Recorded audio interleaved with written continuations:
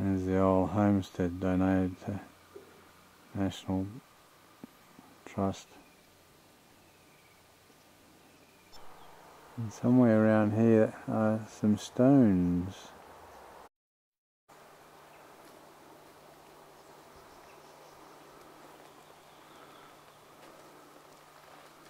And sit around the fire and chat about old times. And someone who lives here has a rake. Maybe that's the track into the bush. Well, we went back down towards Bothwell, 300 metres or so.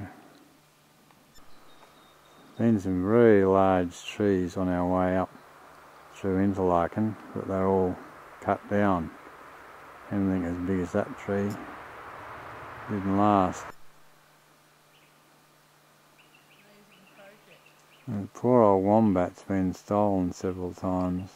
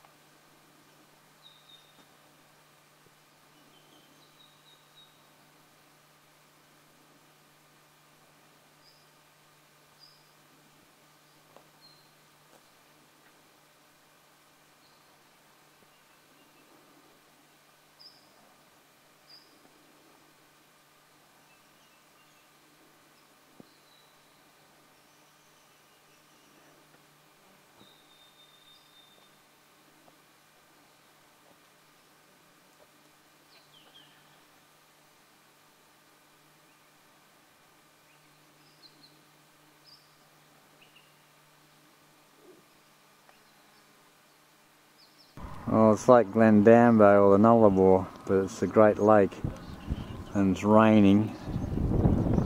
We're heading off down to Deloraine. Just saw a couple of maggies seeing off a wedgetail over there somewhere. And it's coming up to 6 o'clock and we camped over there in Glen Francis, so it's the same old place today. There's a fuel stop on the Great Lake.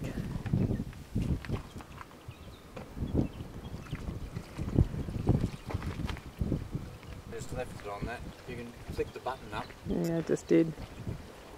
There we go. Didn't get petrol down the Some nice shots down there. Ross, so we have to do it here. I can't carry it back on the boat, so I have to use it sometime.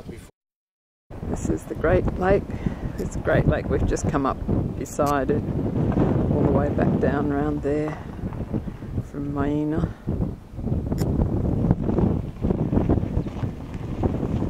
Now we're getting low power.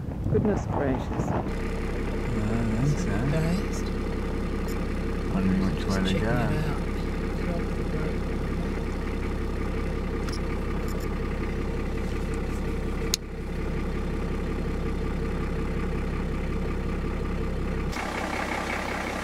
Yeah. This is Pine Lake, one of the 60 great walks we've been ticking off. Short walks, well they're great. Pencil pines. There's some lovely old pines up here we might be able to get a glimpse of just up the road from the Wombat. Oh, this fantastic crumbling mountainside all the way up the road. There's some up there, and just the final throes of demolition. The sun's going to set in an hour or so. It doesn't actually feel like summer now, it's getting down rather cold.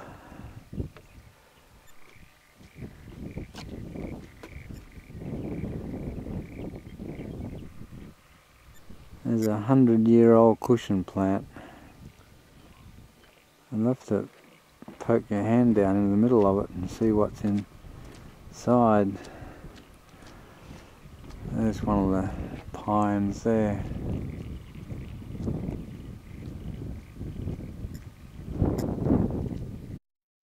And the road's just over there. You just drive past it all. A lot of people don't even stop. There's a dead pencil pine. Yeah, they belong to the same family as the sequoias. Before my fingers freeze.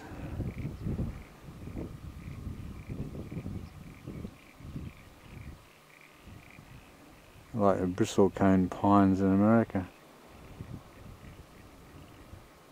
It's going to be freezing tonight. It really feels and looks a bit like Gondwana land.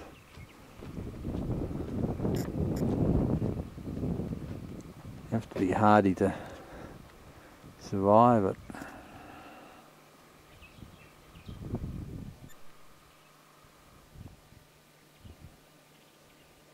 Yeah. Got plum pines, have we? I suppose there's water under all these rocks.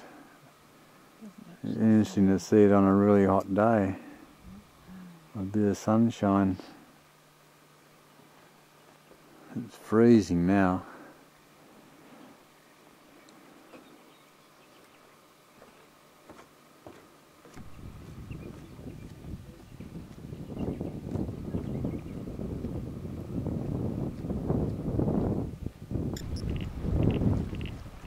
Actually getting down to a few. Weather allowed, this is a good place to sit and let time maybe share some of its secrets.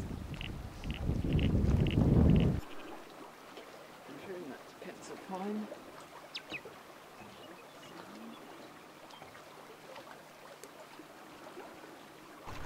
What's foaming?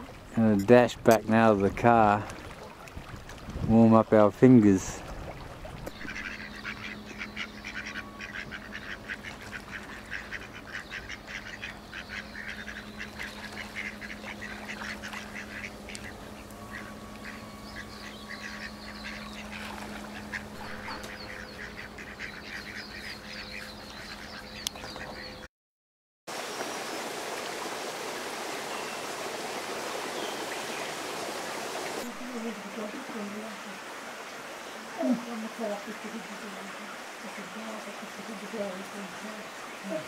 I didn't think they were. The river. And the third thing is these unlucky guys is not a particularly large specimen. Through the cave, the horizontal webs are there to catch them as they bounce off the roof. 100% dark, 98%.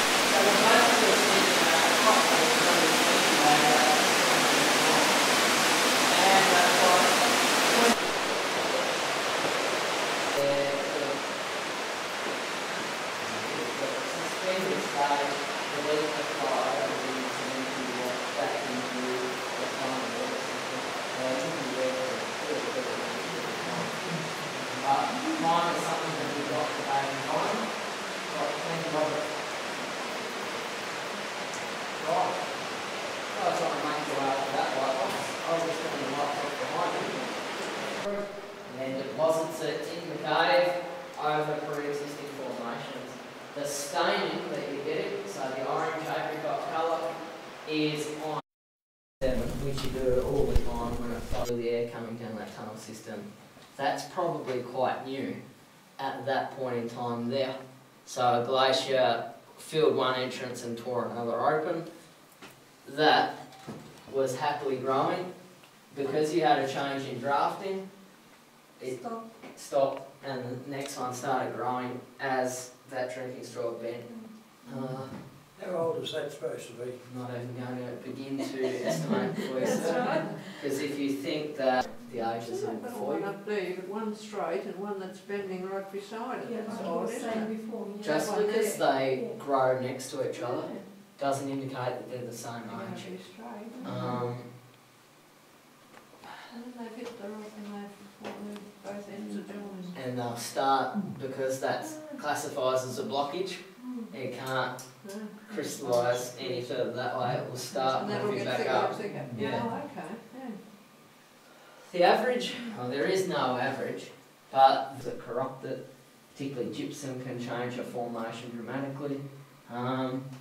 Just because of the nature of this tunnel system that you're in, and the fact that it's very, very jagged, probably suggests that it was torn out and that was changed by drafting rather than chemical structure.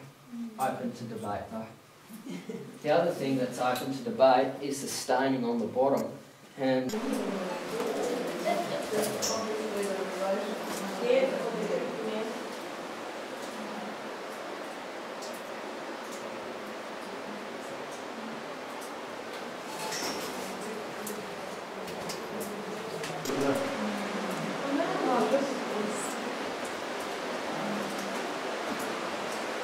so they're the spectacular rims that aren't rims.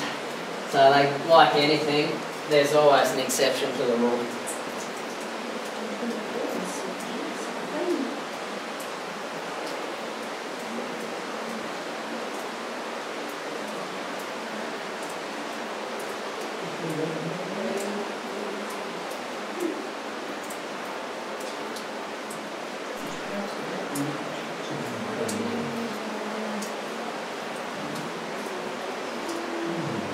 And the biggest effect is just the carbon dioxide that you bring in. And all this dripping, surely in a normal state it wouldn't be dripping that quickly. It's probably actually dripping more because our impact is usually to dry things out.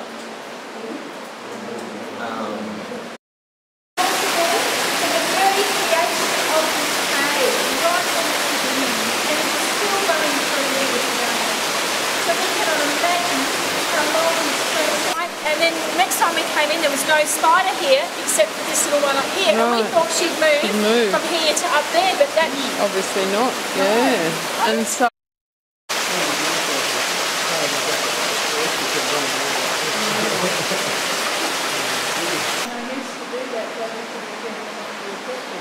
Yeah, that's right. And that's why we turn the lights out behind us all the time. There's an outing that grows because of our lighting. We have to protect the cave. The small formations are just as amazing. When you look at the long, thin straws that hang through the cave, they're called drinking straws. It's white in its purest form.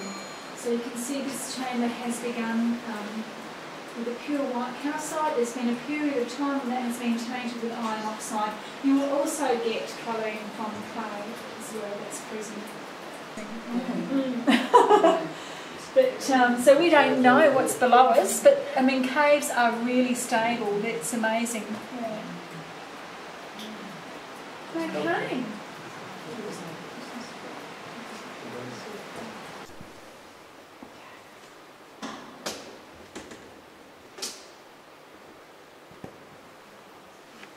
This is amazing. This is called a shield, and they're quite rare to find in caves. It's a huge disc, like a huge plate of limestone on the roof of that cave. Going now? No, I wouldn't do that. I actually sang yesterday. Did you? Oh, you can sing. I sang about that sheep to a 3-year-old. Yeah, it's good, just sideways.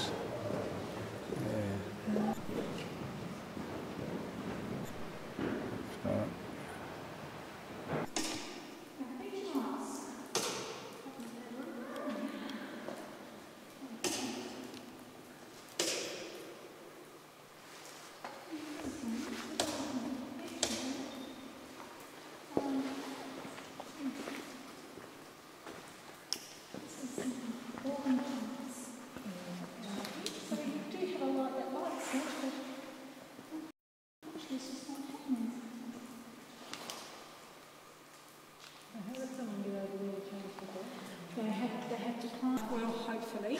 We have changed King Solomon's now. It's hugely expensive. And they do a fantastic job.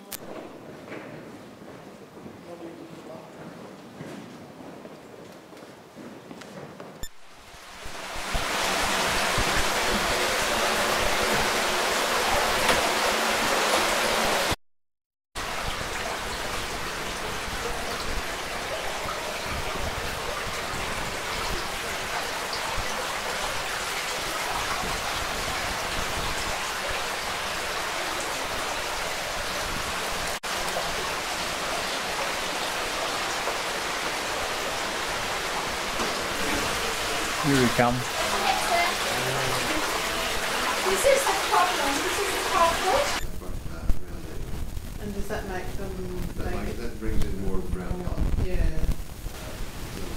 It's white, and they've got brown around there as well, but we've got more of it here. Okay, so we're now in Solomon's. King Solomon. Yeah, the new lighting is actually lower wattage for photography. Oh dear. Much lower. Yeah. You get that now. That's all right. That's That quite one's all nice. right, yes. That looks lovely. Yeah, yeah, that's wide open now though. All right, I see. They're not tanks. Yeah. That's the 12-volt lighting If we want to system. move them around for whatever purpose, or change light bulbs, we don't have to be a qualified spark because it's only 12 volt. Yeah. The amount of time that he spent up at our cave's house here behind us, about 50 metres away. Interior light design, All right. playing with 12 volt lighting, Yeah. down lights and that sort of thing. Yep. And that must have got him in good stead too. Stuff you get in front of you, you'll recognise it for what it is. Yeah. Bits and pieces of calcite that have been smashed up in order to try and excavate out this tunnel that we're about to go So through. they excavate. Oh, that's good. There, looks rather fantastic. And she piped up in a big voice and she said, and that's the Three Sisters. And they're named for Faith, Hope and Charity. And they're named after such and such and such and such and such and such. Well, dear. she and I didn't get on very good at all. No. Because, And that one looks a bit like an elephant at the bottom of this one. Yeah. oh, Yeah. no. Well, that's good looking at that very delicate shape. Oh, isn't that a lovely one through there? Yep. That's a lot.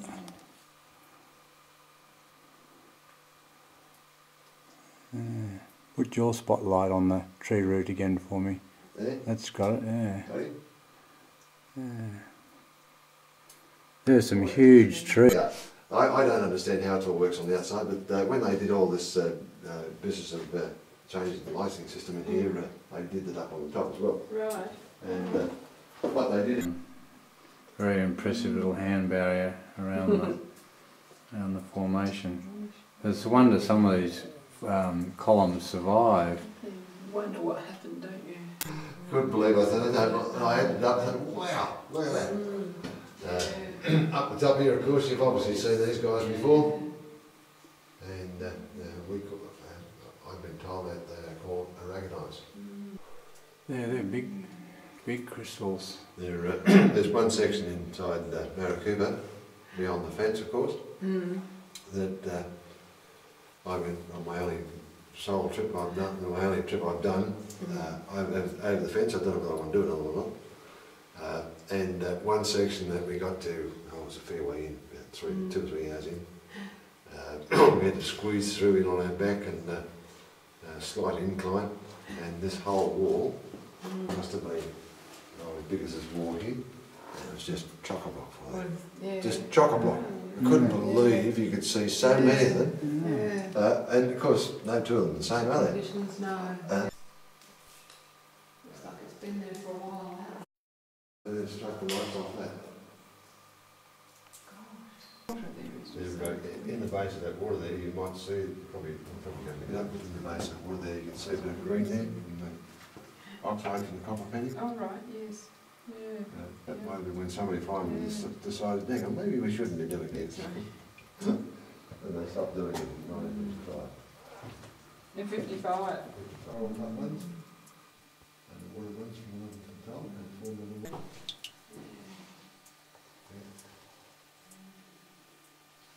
Other mates have got a lot to be responsible for, haven't they? Comparison, isn't it? Yes. Yeah, yes, it is. It's really interesting. Yeah, it'll be interesting. 40 metres above sea level here at the moment. Right. And just on around the corner here, we're going to show you some nice looking clean sandstone. This column too. That's a beauty, it's the biggest one in the cave ever. Broken at the top, is it? Or does he just not get to the top? No, I think he's there. But no, he's broken. It's not. Still got a few dribbles there. Almost to the top on this side. A few dribbles hanging out there.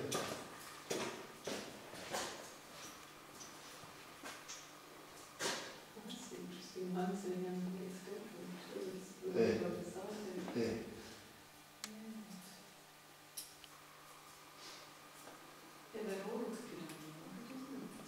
Yep.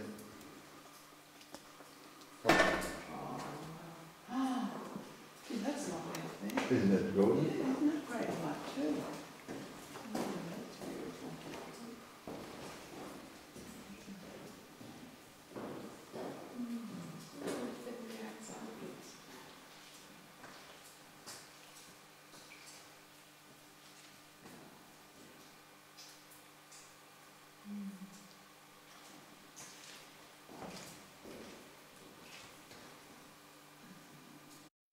These days, it's the socket and sort of long with the no way to click it back in just to stand up. Right.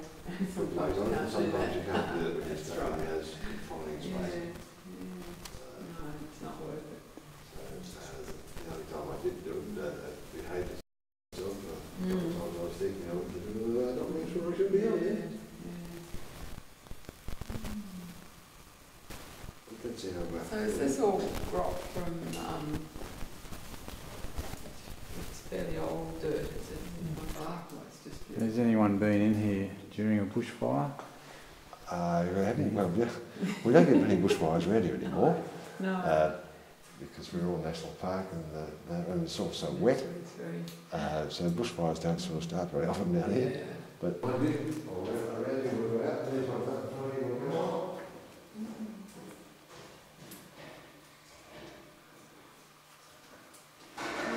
Look at that. Powers down, fades out, nice fade. That's very nice and neat and tidy, isn't it? Neat and tidy, isn't it?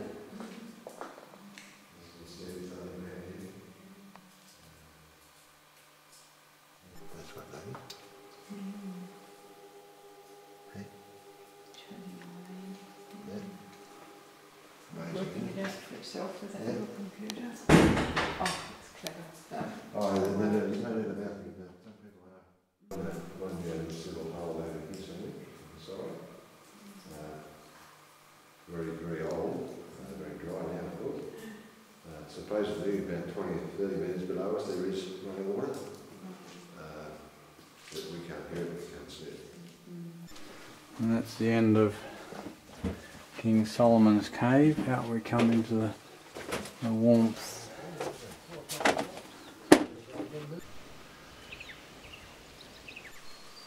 There's a bit of contrast from way up there. You can come down some of the tallest trees in Tassie. And then you can go down to some of the deepest caves. Haile Selassie, it's not particularly deep I think, but an example of the many caves for the caver. Well, we left the cave and going up to Devil's Gullet, climbing up a very rocky countryside now, getting above the tree line into all those broken boulders again. The warning signs about beware falling rocks. Mary's just been having a snooze. And there's another power station down here somewhere. Down in the forestry, this is your working forest area on the Western Tiers. We're climbing up to a spot with a great view. Back up to 1200 metres again.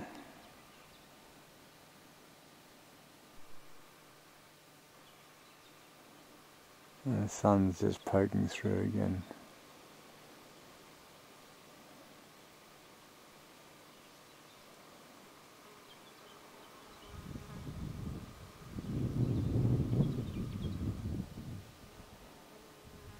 Makes a difference whether the sunshine. And that's looking back over towards Cradle Mountain and walls of Jerusalem.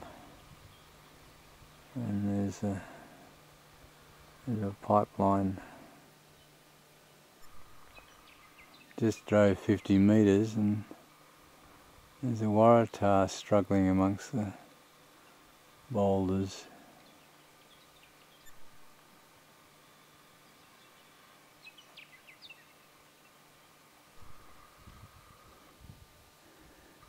I'm looking to collect the seed, but they're all open and flow in the nest. Whoops.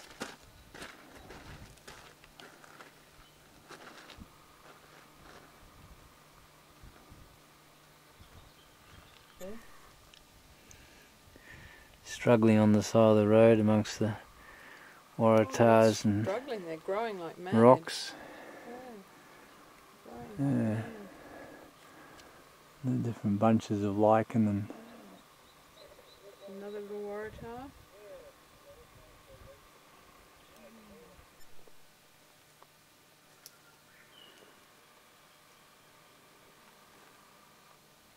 They're pseudo berries.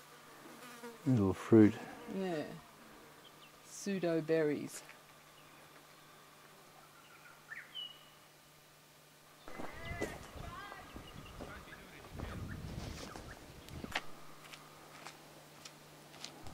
This is to stop people falling over the edge.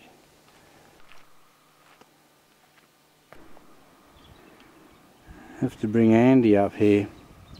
I'd like to have a look at this little lookout, Andy. It's actually built over the cliff edge. We're hanging over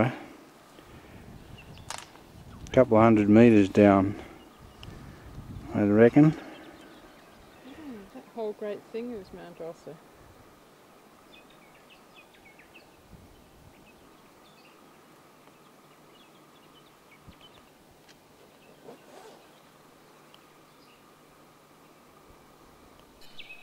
Back again to the left side. The photo in the brochure had someone jumping up in the air on With it. a little Obviously not here.